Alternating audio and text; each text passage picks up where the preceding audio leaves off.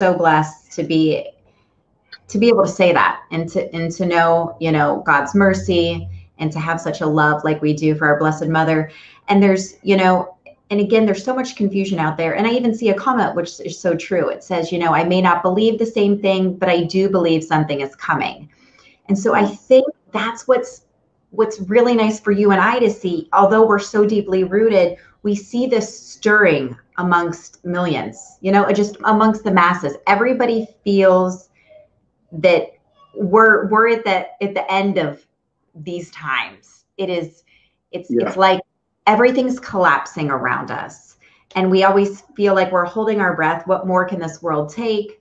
And so I feel everybody's on pins and needles. No matter what they believe, they know something is brewing, something's coming. And I'm really fortunate to have the knowledge that we do. And I'm so, your group, it's amazing. Again, just under 50,000 people, there's constantly, and I see it for myself. I see people challenging you. I see people calling you out, trying to discredit something, and the proof and the facts are always there. And so I'm going to link your group in the comments.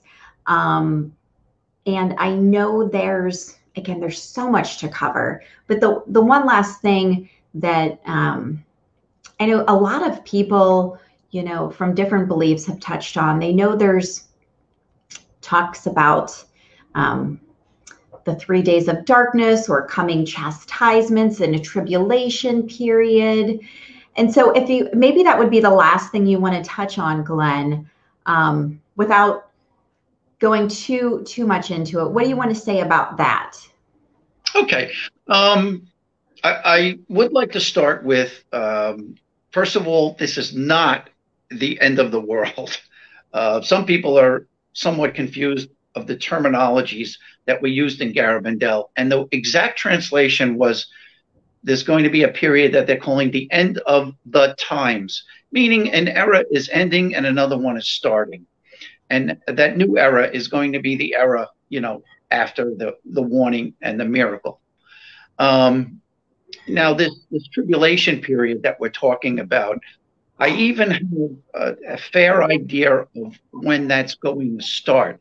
And the reason is the Blessed Mother gave us 3 indications when the warning was going to actually happen.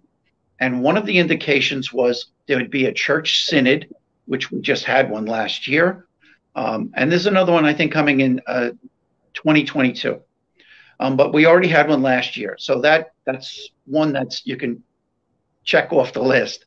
The second thing she said, when communism comes again, well, look around, watch TV. It doesn't take a genius to see what's happened, especially in a country like America, where you thought it was impossible. But these ideas of socialism and communism have seeped back into our daily lives. So it's coming like a snowball, and it's going to get worse. And the third sign, she said, was that the Pope, she didn't say which Pope, she just said the Pope would visit Moscow. And when he returned from that trip, then there would be hostilities breaking out in the world and starting in Europe. And it's going to get to a point, it's going to, like a pot boiling, it's going to get to such a bad point.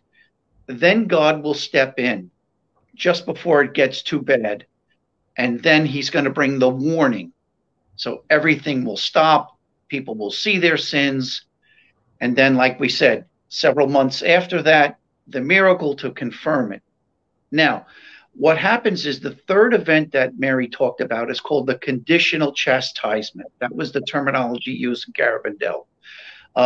Other visionaries throughout history have called it the 3 days of darkness. I believe that they are the same event.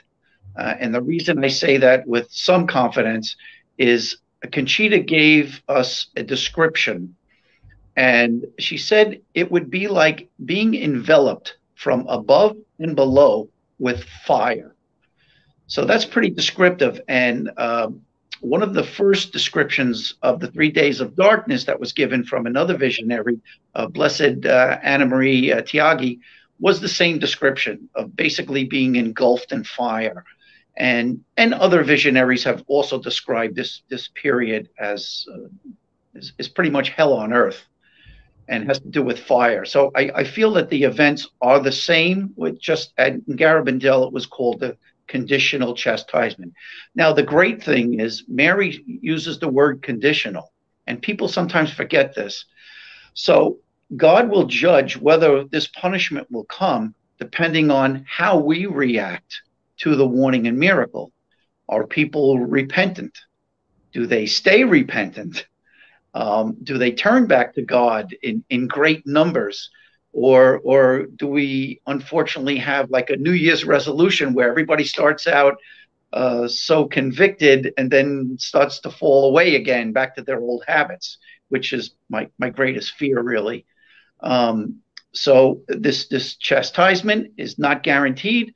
It is conditional, but it's on the condition of the worldwide response to the warning and miracle.